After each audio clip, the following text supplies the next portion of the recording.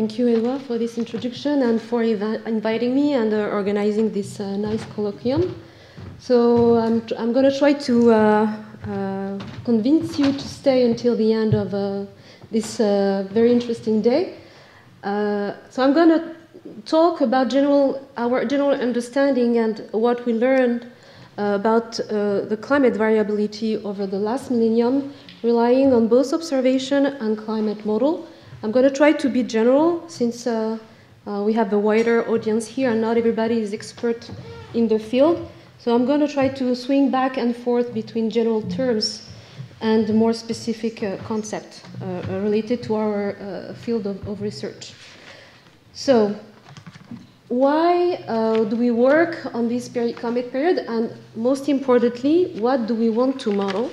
So we have seen like several presentations during this morning and the first presentation of the afternoon with these classic plots showing recent observation, instrumental satellite observation since the last 150 years, a few records, the longest records in Europe, starting with the invention of the thermometer in around 1650, which shows us that the climate of the Earth has warmed as a global average of about 1 degree Celsius. And when we put that climate change, global warming, into perspective, we have to rely, as has been presented earlier today, on indirect indicator relating on historical document and climate indicators relying on tree rings, for example, or lake sediment, etc., to deduce climate variation over the last century. And when we do so, we see like several things. First of all, the early part of the millennium was warmer. That's what we call the medieval climate anomaly or medieval warm climate, depending on the terms that you want to use.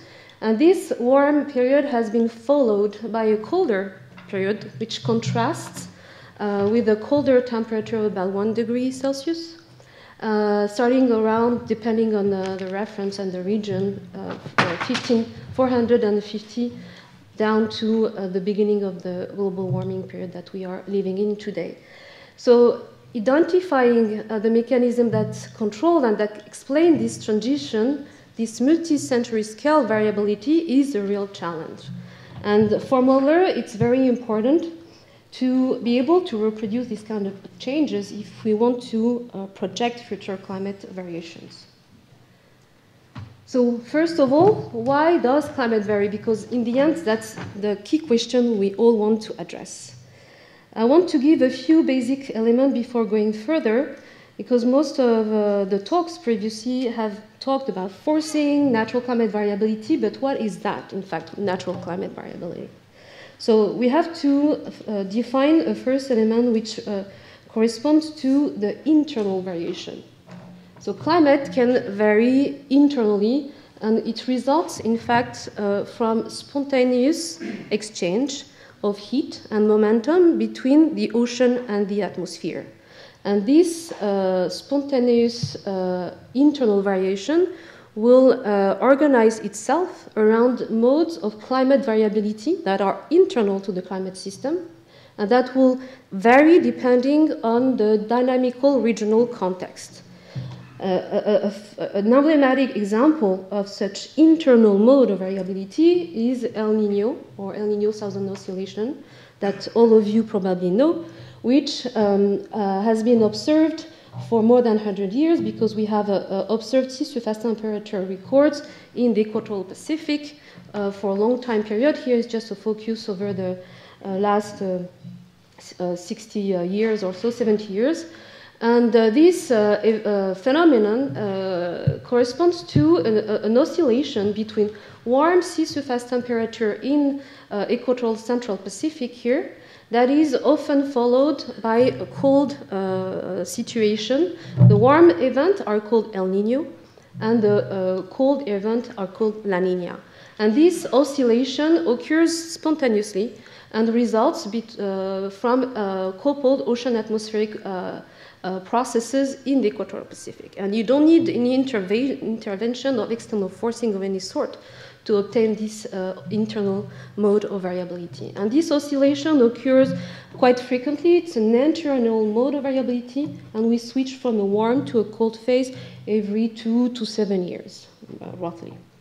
This is for the Pacific Ocean, but another example of an internal mode of variability is in the Atlantic Ocean. You all probably know about this Atlantic Meridional Ocean circulation, which basically corresponds to a conveyor belt between warm water that are drifted by wind stress towards higher latitudes, where they cool and mix with colder water coming from the polar region, from Arctic Ocean. And when they cool, they get also saltier because the warm water coming from the tropics are salty. Deep water formation occurs, water sinks to the bottom of the ocean and then recirculate toward the South Atlantic. And this conveyor belt is also a mode of variability that is organized specifically in the Atlantic Ocean. And this mode is very much lower frequency. It varies spontaneously from decades to decades and century to century. This is actually the slowest mode of internal climate variability. So now, external forcings. We have several factors that can alter this internal mode of variability and interact with it. We have heard about volcanic eruption this morning, solar irradiance, and greenhouse gases. So the first two, all of those factors can be natural, are natural. CO2 greenhouse gases can vary also naturally. And since the beginning of the industrial period, we are acting on this natural forcing and increasing its concentration in the atmosphere. So how a volcanic eruption works, I'm going to go quickly on this. Basically, volcanic eruption inject sulfur gases high in the atmosphere. Usually, tropical eruptions have a global impact. Large tropical eruptions have a global impact because when the gases reach the stratosphere, they are converted in aerosol, sulfate aerosol, which have a very strong albedo, and they are quickly spread all over the globe. So they work as a shed to the incoming solar radiation. So we basically block the sunlight, and this induces a cooling for a few years, which basically corresponds to the lifetime of the aerosol in the atmosphere. Usually it takes 2 to 3 years before they are washed out and scavenged out of the atmosphere by falling into the higher latitudes over both hemispheres. Here, this is an example for Pinatubo eruption, which is the only big eruption, stratospheric tropical big eruption that is well observed, that occurred during the satellite era. And we observed a cooling of about half a degree following Pinatubo eruption, which occurred in June 1991 in the Philippines. So we heard also about sunspot and sun variability. I won't expand much on this, but the sun variability can vary on various timescales. A high frequency timescale, that's what we observed here over the satellite era. On top of this high frequency, we have also lower frequency that is organized around 11-year solar cycles. And the amplitude, as has been said earlier today, is smaller as compared to, the variation is smaller as compared to the impact of volcanic forcing. I'll come back to that later. Now, if we look at the evolution of global temperature over the historical period, global average temperature that is observed, we see several things. We see first a warming trend, so of about 1 degree Celsius that we tend to attribute to anthropogenic forcing. And on top of this global warming trend, we see a lot of variations.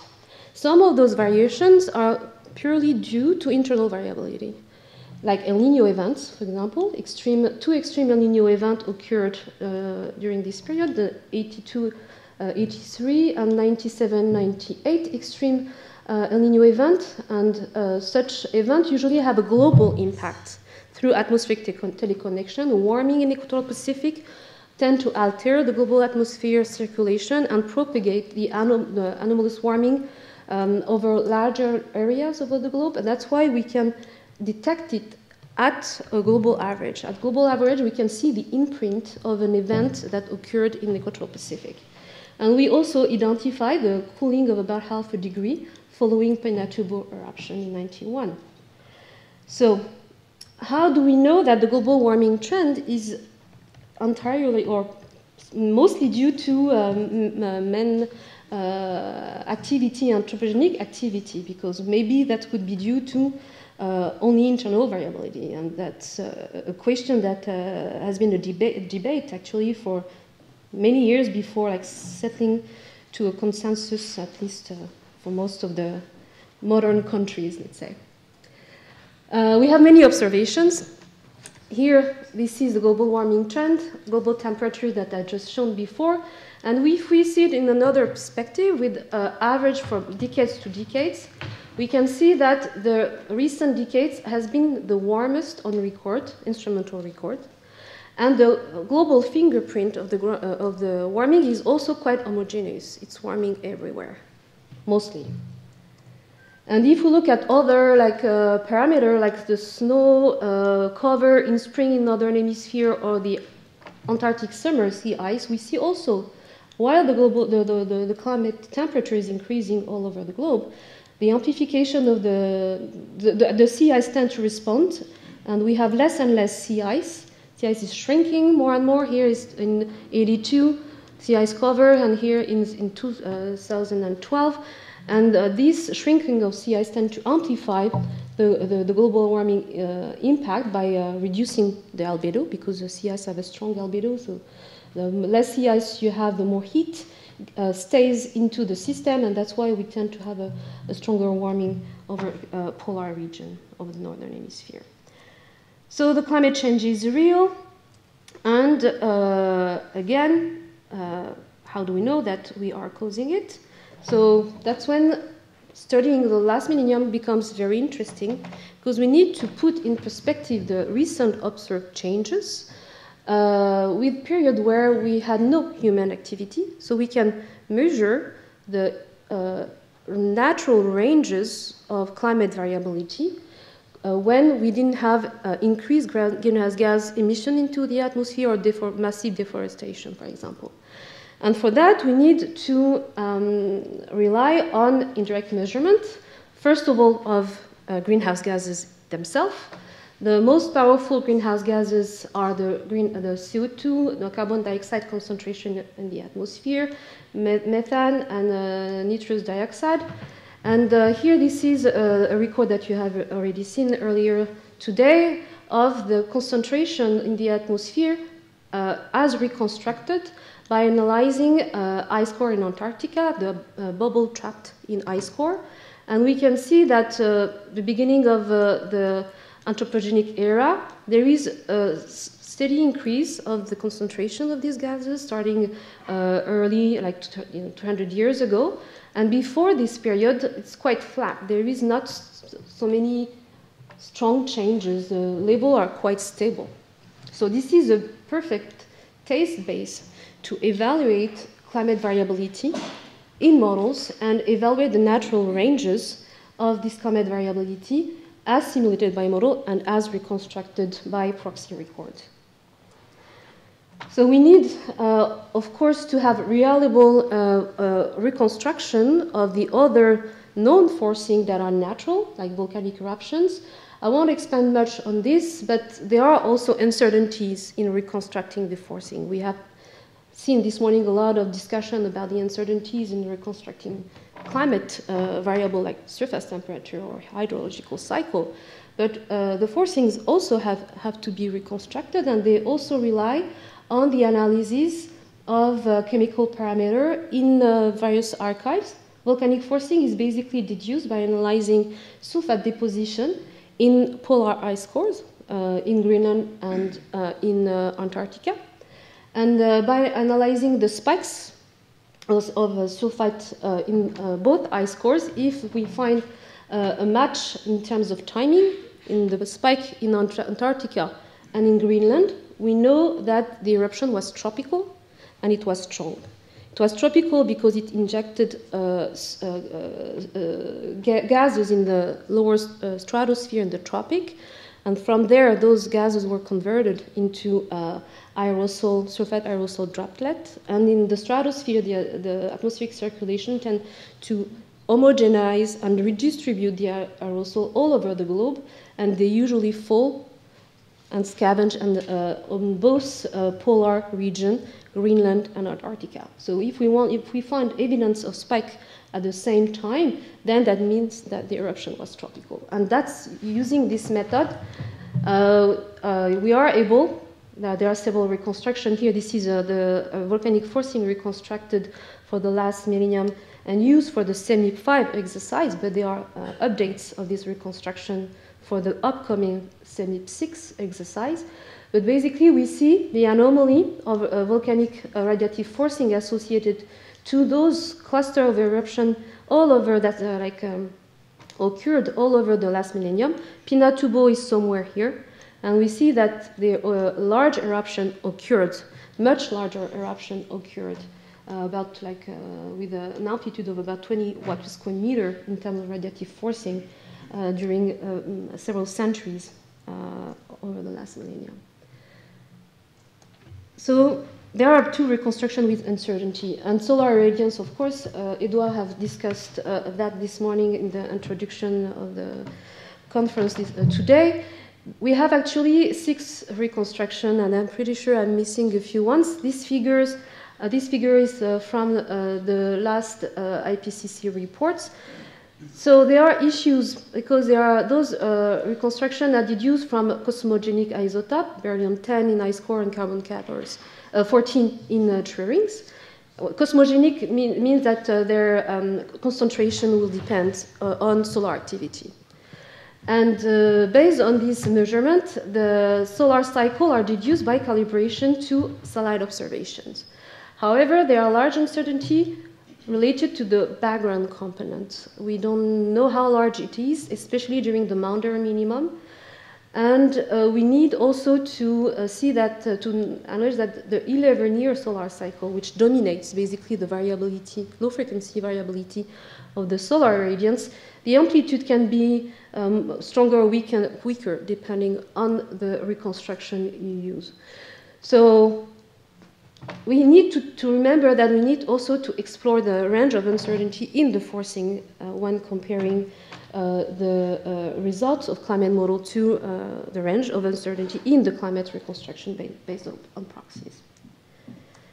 So now, which is doing what? We have volcanic forcing, solar irradiance, human activity. Before the industrial period was quite quiescent, quiet. So climate model can help us address these issues. So climate models are basically a few words, just general few words.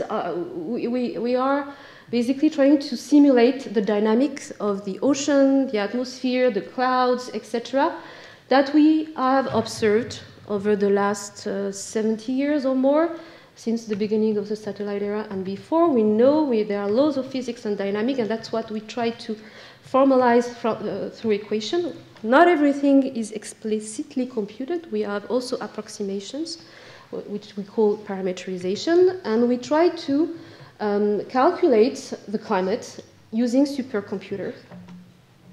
So by doing so, we cut the Earth into small cubes, and in each cube, we try to resolve the equations. And so we have the atmosphere, we have the ocean, we have the orography, we have the land cover, vegetation, etc. And everything is computed interactively to simulate the climate as we think we understand it and we know it. These kind of models are the most complex one. We call them the general circulation models, coupled ocean atmospheric general circulation model. And now we call them Earth system model because we include more and more processes in those models like dynamic vegetation, interactive ice sheets, etc. So these models are being used in the several families of IPCC reports to evaluate the impact of human activity on the decadal to century scale climate change. So, for example, over the historical period, the black curve is the global temperature warming observation that I've shown you earlier. If we use those climate models, so all groups all over the world did the same experiments and simulated the climate, including only the known natural forcing, let's say volcanic eruption and solar radiance, to try to see whether we were able to explain the observed change. And we see that we can maybe explain the cooling following volcanic eruption and things like that, but we don't capture the trend, global warming trend.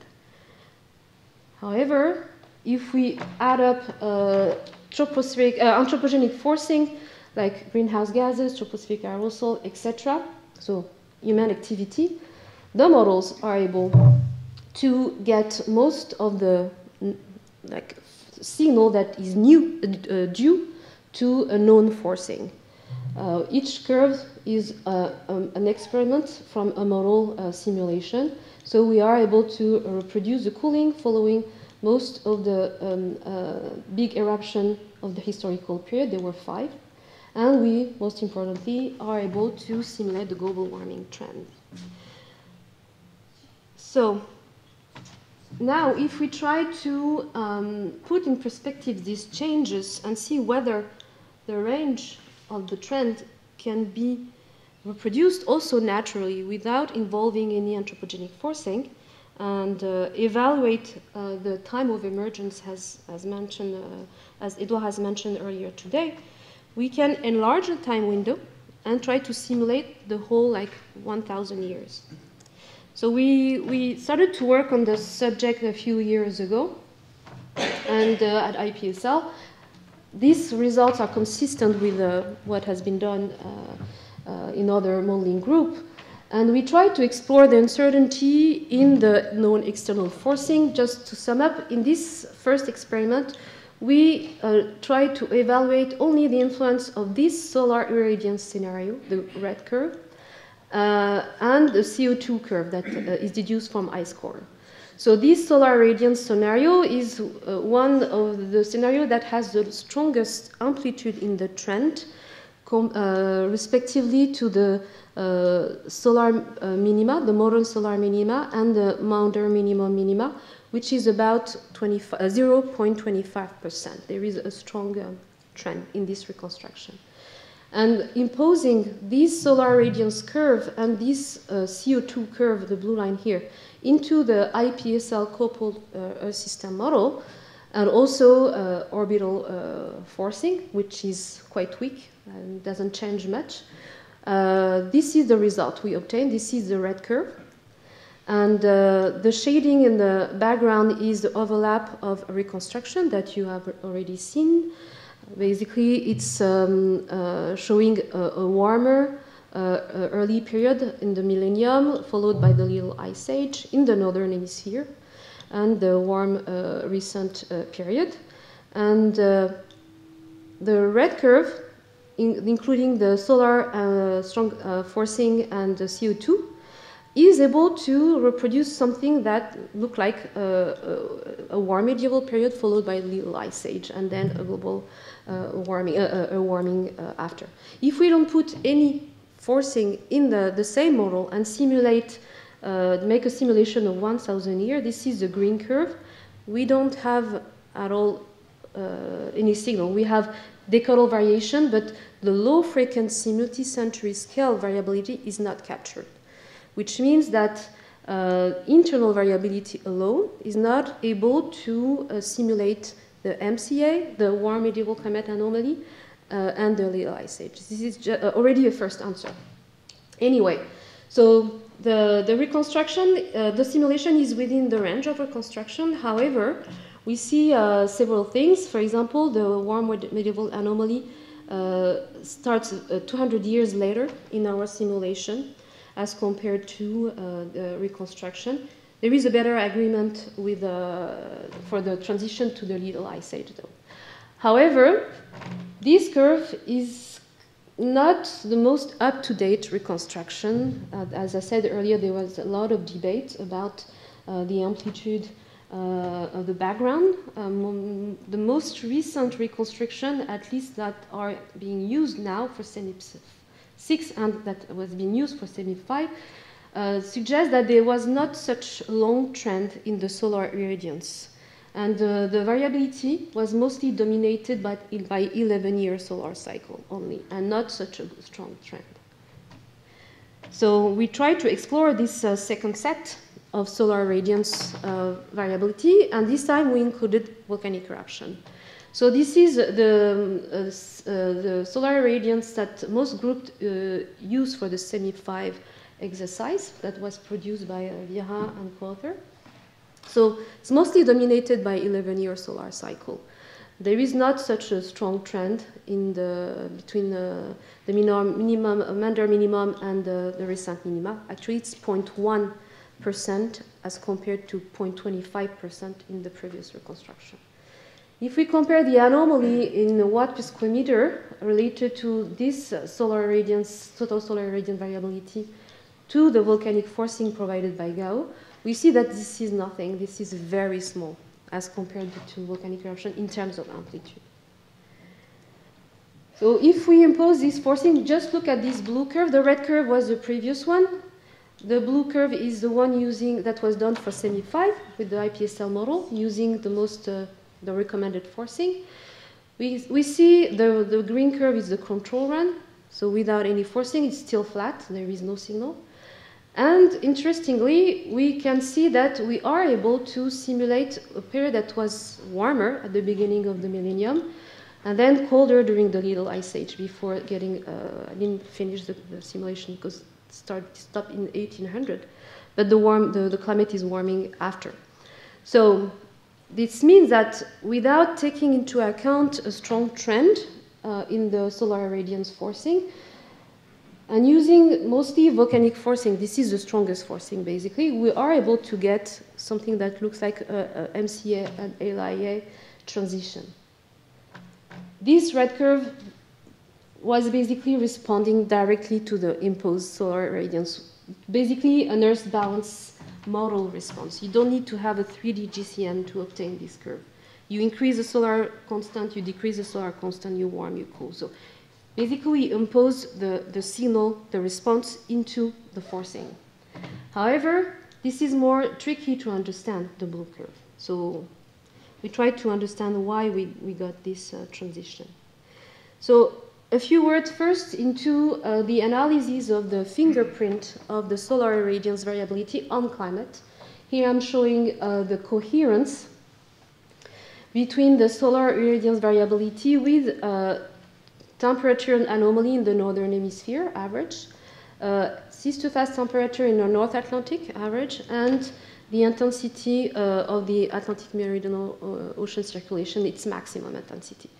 And we can see there is a black curve here, which shows the 11-year period, that there is some sort of consistency or significance in terms of spectrum variation between the solar radiance and the 11-year solar cycle in the total solar radiance and the variability in those three climate variables, which could suggest a causal effect between the 11-year solar cycle and the response into the temperature of the northern hemisphere SST and the EMOC.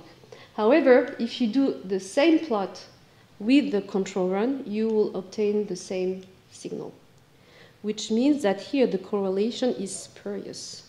There is internal mode of variability that also have 11-year solar cycle that are internal to the climate system.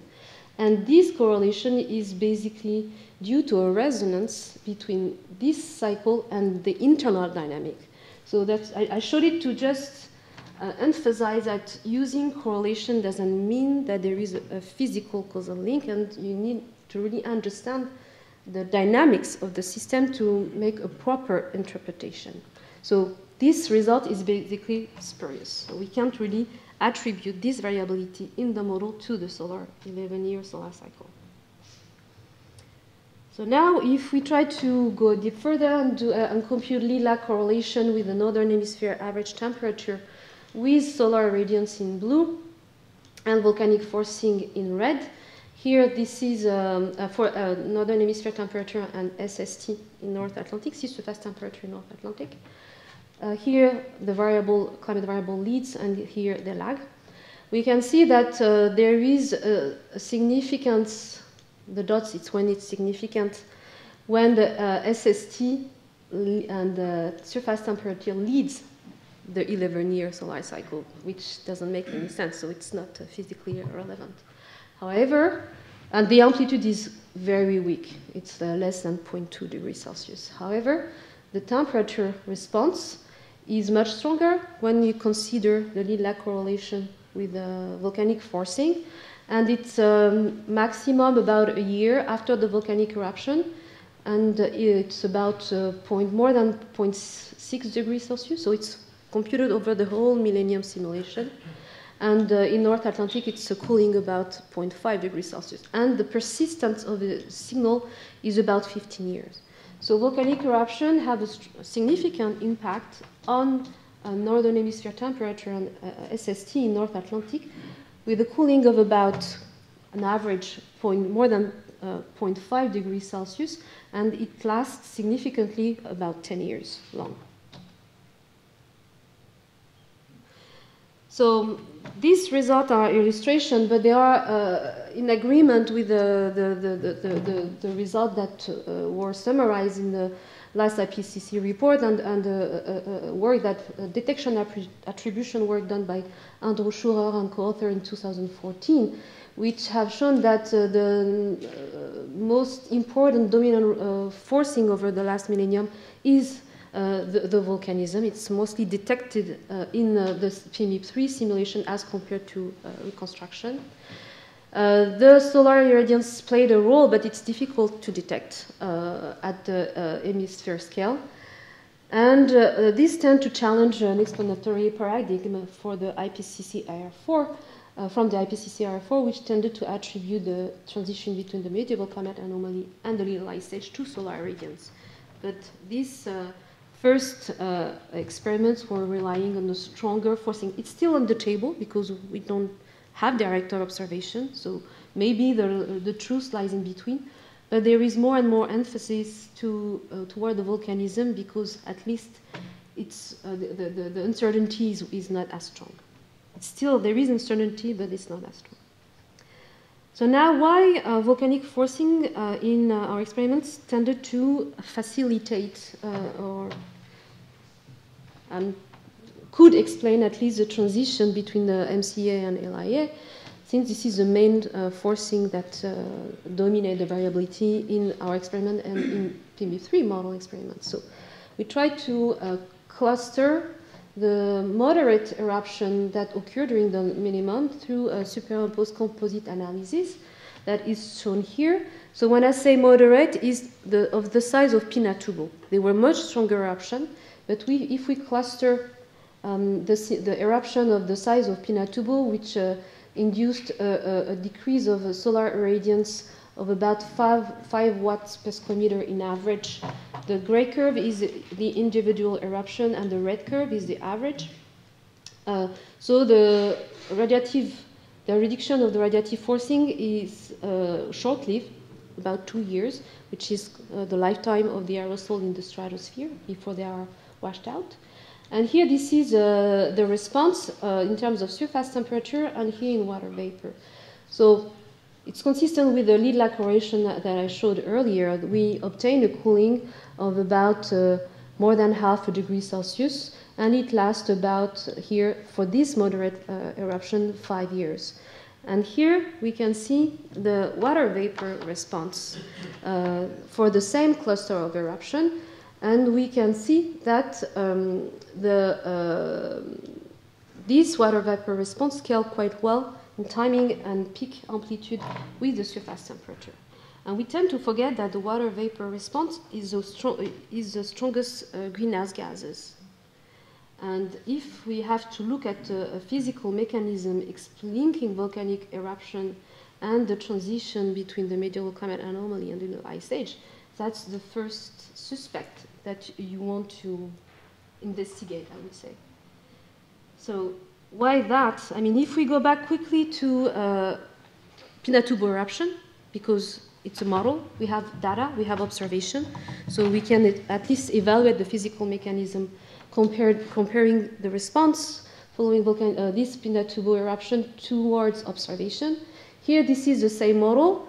This is an ensemble of experiments, so we repeated the same experiment, adding noise at the beginning, and we simulated the response imposing the volcanic forcing for Pinatubo eruption in our model. This is 1901, this is 1905. The eruption occurred in June. The black curve are the individual member, the thick black curve, the ensemble mean, and the red curve, the observation. So the model is able to capture and reproduce the cooling global average that followed Pinatubo eruption, let's say. It's in agreement with that. So the eruption occurred in June. The forcing radiative peak occurs at the end of the year of the eruption.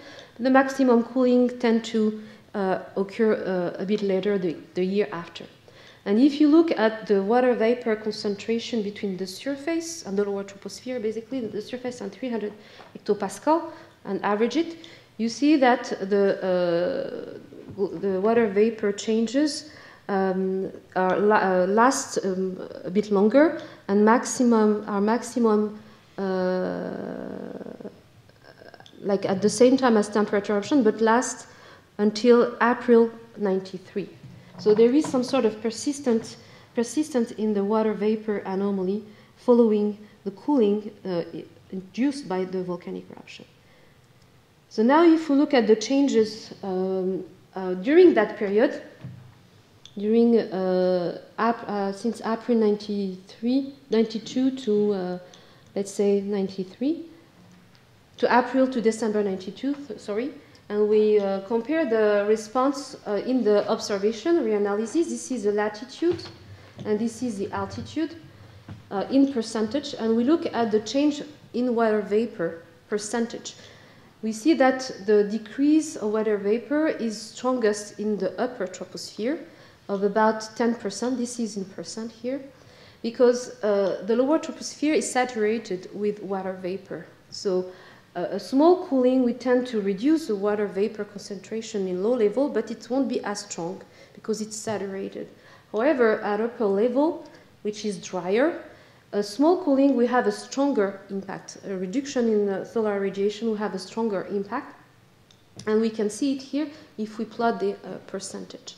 And if we compare the same thing, this to the result from our model experiment, we have something consistent. So what is shown here is the fact that the cooling induced by the reduction of shortwave radiation will basically amplify the radiative cooling, so reduce the greenhouse gas effect.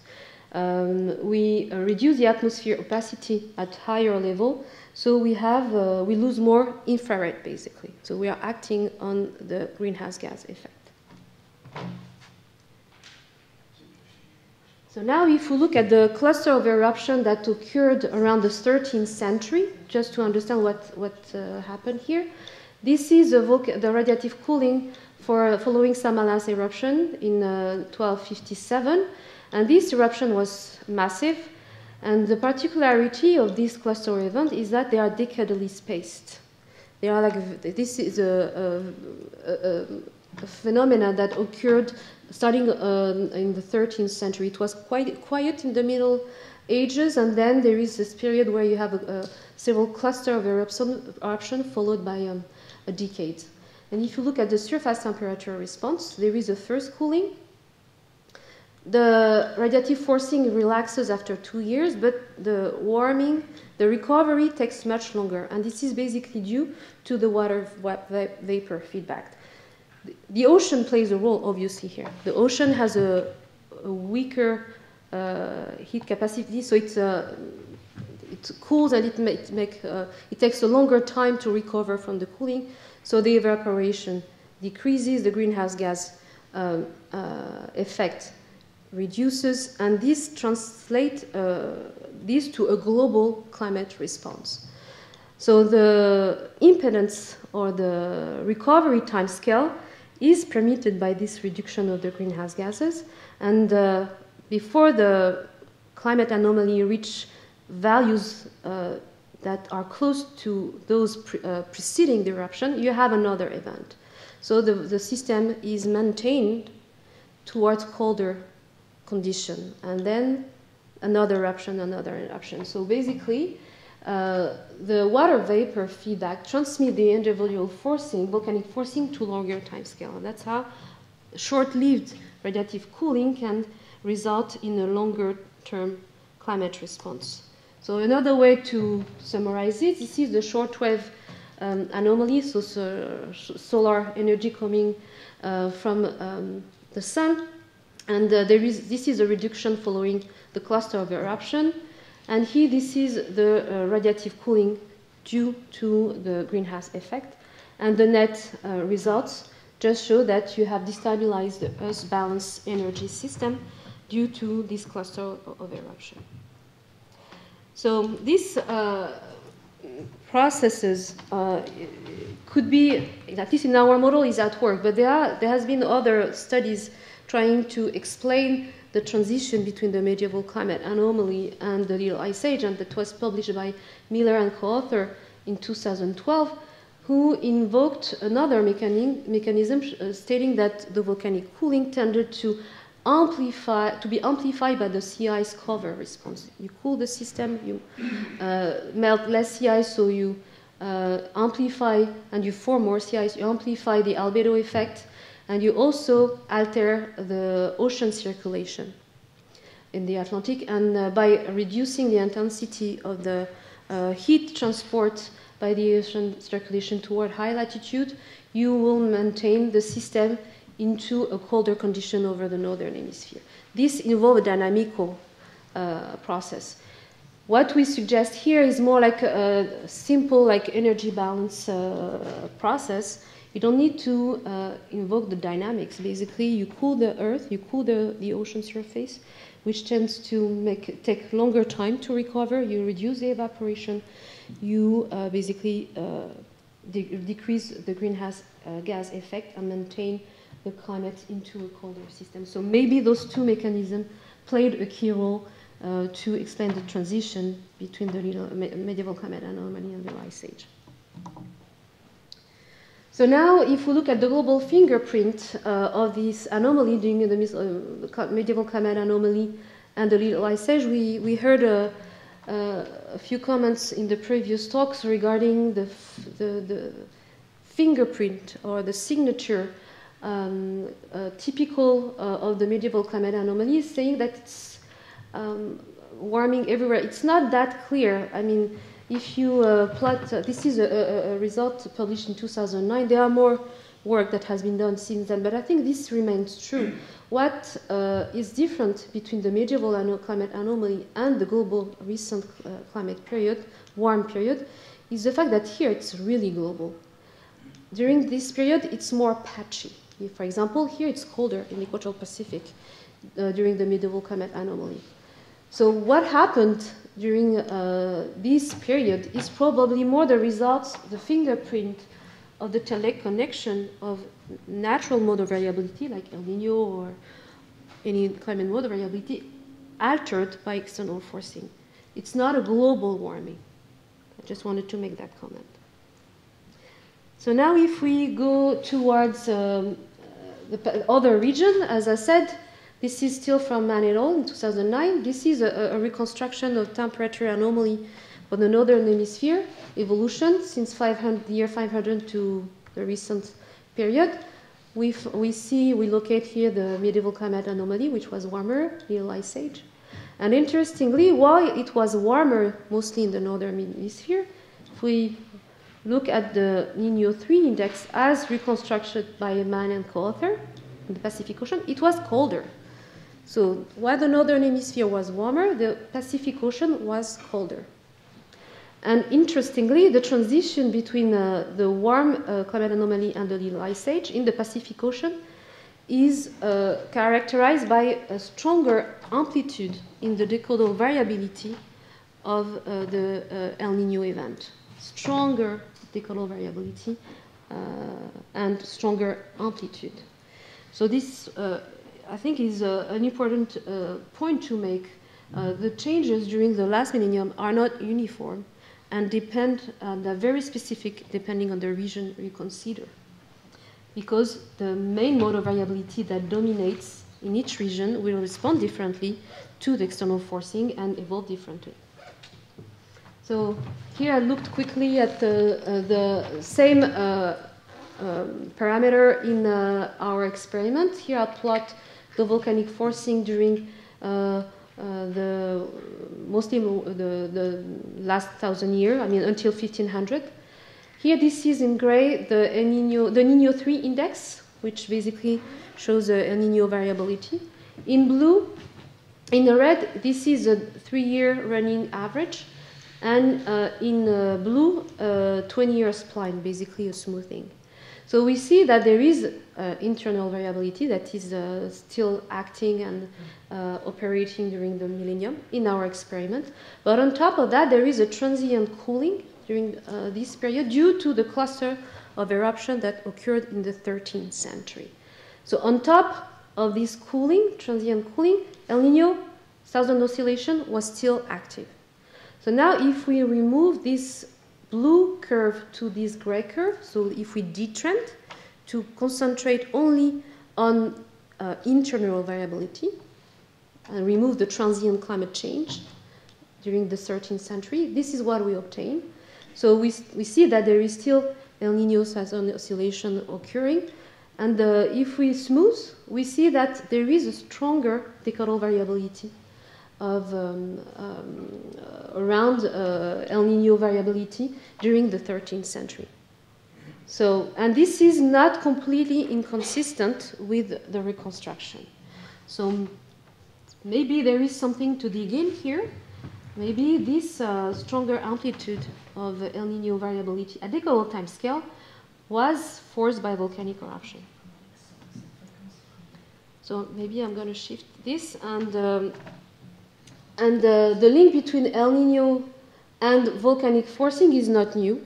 There has been a lot of work based on reconstruction and model showing that here, for example, based on a 700-year century reconstruction of Niño index here based on tree rings and a few corals, they try to explore the response to El Niño southern oscillation to volcanic eruption. During those 700 years, there were about 30 large volcanic eruptions. So the sampling is large enough so that you can draw like robust statistics, and that's the result here.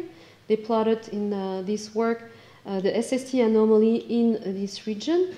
0 is the year of the eruption, 6 years before, 6 years after. So what they show is that the year of the eruption you have a cooling, and the year after you have a warming that is significant. We observe also that for the historical period volcanic eruption, for example, there were 5 volcanic eruptions, large volcanic eruptions in the tropics during the historical period, so for which we have observation. Krakatoa in 1883, Santa Maria in 81, Angung in 63, at Chichon in 82, and Pinatubo in 81. And if we do a superimposed epoch analysis for overlapping the optical depth parameter for each of these eruptions, the optical depth is basically the measure of the timing and magnitude of the volcanic eruption. So Pinatubo here, the light blue, started in June and was as strong as the other one. Here, for example, Krakatoa was the oldest one and occurred in August. And here, this is the SST response in the Niño 3.4 region for the individual eruption with the same color code. And the black curve here is the average, ensemble average of this individual event. And we can see that there is a significant warming, and 4 out of 5 eruptions were synchronous with an El Niño event, which correspond to warming here in the Niño 3 region, Niño 3.4 region. Only Krakatoa was not associated with an El Niño event, Krakatoa being the oldest event, and the SST are not that reliable back in the time in the Pacific Ocean. So that could be due to uncertainty in observation, or maybe there was no El Niño event for this eruption. Nonetheless, and also another point for Pinatubo, for example, that occurred in June, there were signs of an El Niño coming along before the eruption started. So maybe we have 4 El Niño events after 5 volcanic eruptions, but that could be a coincidence. We tried to measure this probability using a simple, like a Monte Carlo approach, and sampling 4 out of 5 eruptions for over the historical period. And the probability that we have an El Niño event for 4 out of 5 volcanic eruption is very low. So this is too small sample from a direct observation to conclude anything, but there is a strong incentive suggesting that maybe there is a causal link, especially if you believe in proxy reconstruction and the work that has been done by Lee and co-author based on a 700-year-long Niño index. So for the physical mechanism, there were like several theories trying to link the El Niño southern oscillation response to volcanic eruption. The first one, the early one,